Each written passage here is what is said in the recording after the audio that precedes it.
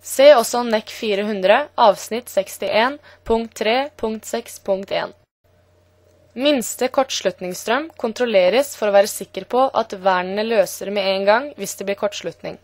Den minste kortslutningsstrømmen er når det blir kortslutning mellom to faser, eller mellom en fase og en nøytralgjører lengst borte fra fordelingsskapet.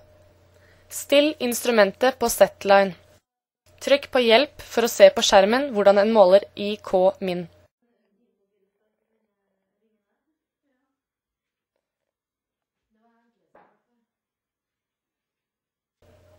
Trykk på start, og verdiene vises på skjermen. Verdien på strømmen som står på skjermen må beregnes for å få den minste kortslutningsstrømmen. Vi bruker strømverdien fra instrumentet og multipliserer med 0,8 og med 0,95 for å få den virkelige minste kortslutningsstrømmen.